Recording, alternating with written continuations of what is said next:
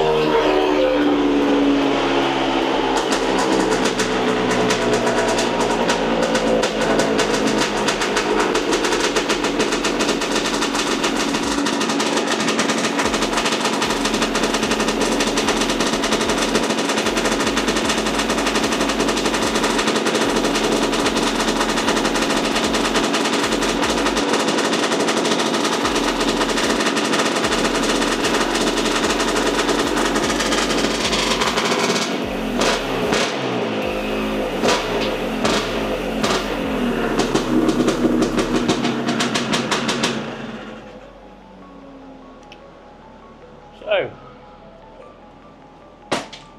it looks like it's loosened up quite a bit since I last run it.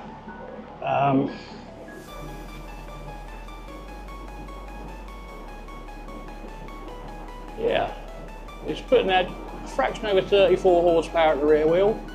But quite impressive, it's 26 foot-pound of torque at the rear wheel.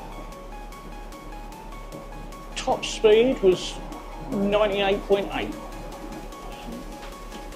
I'm quite happy with that, and that's us done for a day again. See you next time.